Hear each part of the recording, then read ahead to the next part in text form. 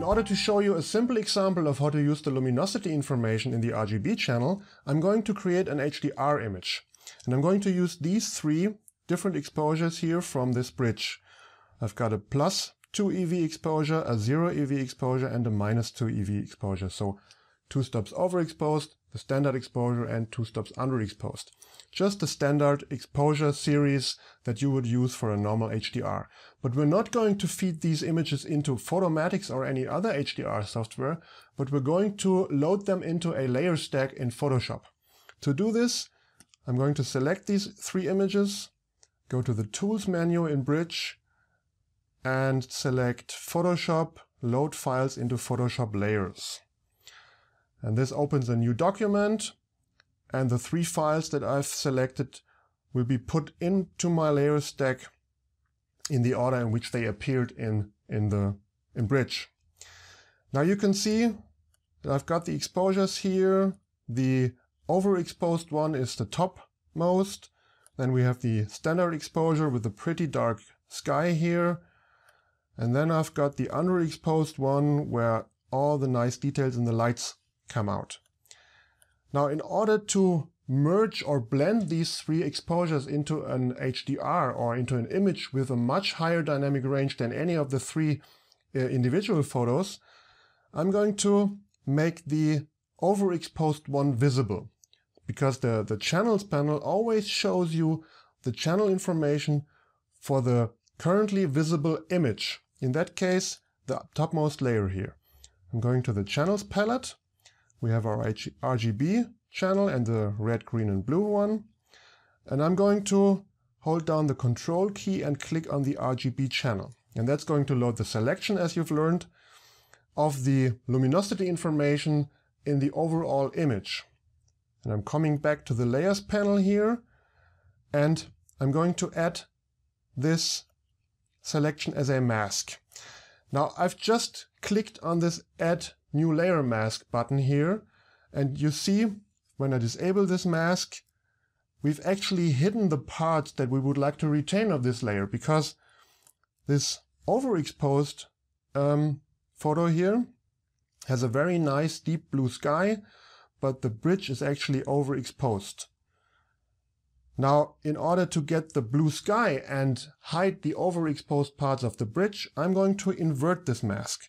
So make sure that you have the mask selected by clicking on it, and then push the Control-I combination on your keyboard. And you can see that immediately the thing turns around. So we've got the nice blue sky, and we see much more details in the bridge pillars here than before. Let me just zoom in a bit more here.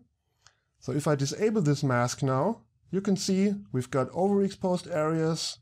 If I enable it again, the exposure of the pillars is much nicer, while the exposure of the sky and the remaining dark parts of the image is retained. So if we look at the mask, by holding down the Alt key and clicking on the mask, you can see that we've actually hidden all the overexposed areas. So where the pixels in the overexposed photo were very bright, you have black pixels here in this mask because I've inverted it. And the sky, for example, is almost white, which lets this part of this layer shine through.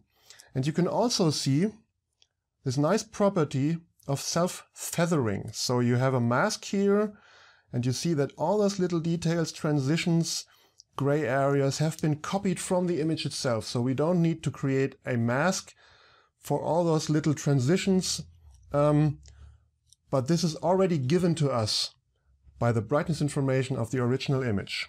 And let me zoom out again and hide this mask view. And now we've got two additional exposures here. And as it is right now, we've only blended the topmost, the overexposed one, with the standard exposure, which already gives us a very nice improvement of this image.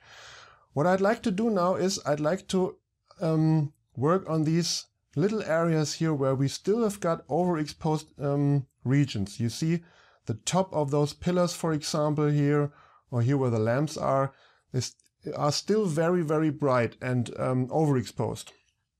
And in order to cure this, I'm going to turn off these two layers here and only leave the underexposed photo visible. And you can see that in this photo we've got all these nice details coming out nicely. With this underexposed photo visible, I'm going to the Channels panel again, and I'm going to do the same thing. Hold down the Control key and click on the RGB channel. The selection is loaded, and you can see that it's a much smaller selection because we've got less bright pixels in this version of in this exposure. I'm going back to the Layers panel, and I'm doing the same thing. This time, in order to avoid the additional step, I'm going to hold down the Alt key and click on the Add Layer Mask button. And what this does is it creates an inverted mask straight away. Now we don't see any changes because these layers here are not visible. But if I turn them on, you can see that the image has changed again. And if I turn off this layer here, or this layer mask rather, you see that we've got still overexposed areas in these very bright regions here. And if I enable the mask again, you see that these areas of the standard exposure are now hidden and filled in by the underlying underexposed photo. Now you've seen that applying the luminosity information as a mask was a straightforward thing. We only needed to select the RGB channel and then invert the mask to hide those bright overexposed areas of the respective layer. Now you can also work on these masks and refine them even more. For example, in this